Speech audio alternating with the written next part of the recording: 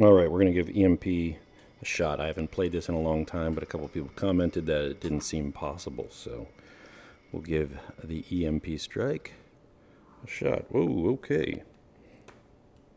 Battery on, APU on, engine.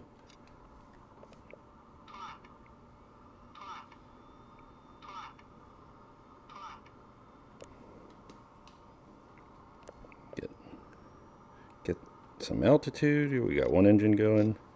Get our other engine going, and boom. I've got full throttle up on engine. There we go. Right engine, left engine. And we are off. Now we can turn on the HUD. I haven't flown this in a minute. Get some altitude.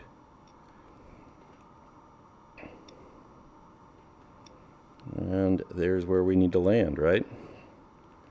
We got our mid-air restart. Got everything we need. We even have fuel. So this one, getting a little bit of judder this time, so I might have to turn on the Oculus Link stuff, but we'll go ahead and see if we can land this bad boy. We don't need as much thrust as we have here, so we did the restart. Now we're going to land safely.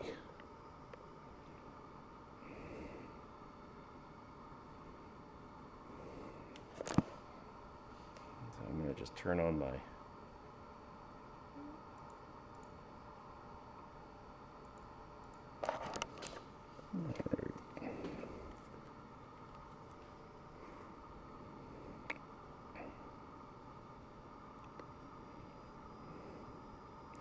So yeah, guys, I mean, the key here is, don't pull up so fast. Make sure you let the aircraft glide. I actually wasn't even controlling the aircraft on that one. I was just letting it come down.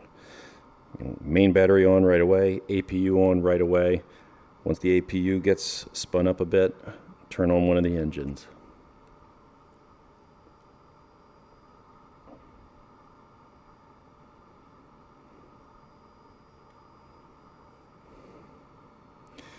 And that's that.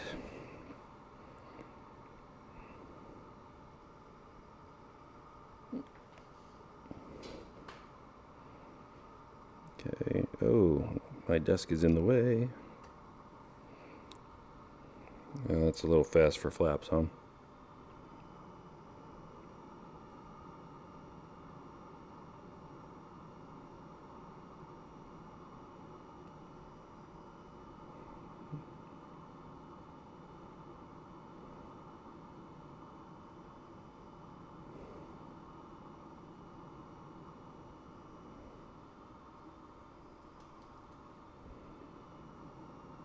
So just using some air brakes to slow us down.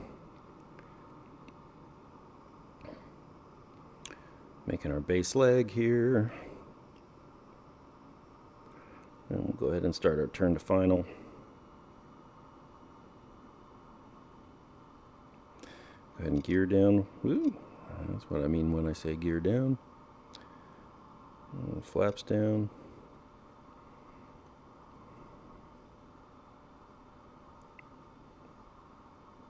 Still a little bit fast.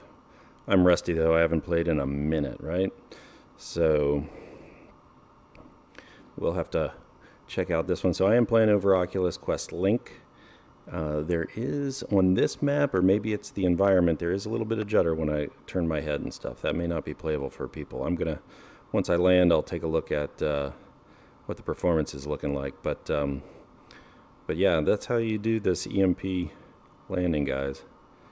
Okay, so we are a little fast. I'm going to go ahead and add some air brakes.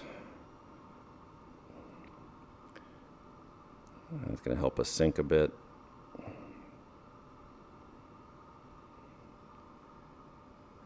And we'll go ahead and flare. And there we go. And that's how you land the EMP pulse. I mean, again, it's pretty quick. Don't do a bunch of control inputs. The airplane's already at 160 knots, it's going to start lowering the nose to maintain that. It's already trimmed for that. You can pull up just a little bit if you need to, but really focus on getting those engines done. Don't turn anything else on. Just do main battery, APU. Once that spins up into the green, turn on engine 2, turn on engine 1. Once you get some thrust out of engine 2, that's when you can start pulling back. But I definitely, you may have seen me, I notched the throttle to make sure that it actually gets the input to increase thrust on engine 2. All right, there you go. There's EMP recovery, guys. This is Firecat. Have a good one.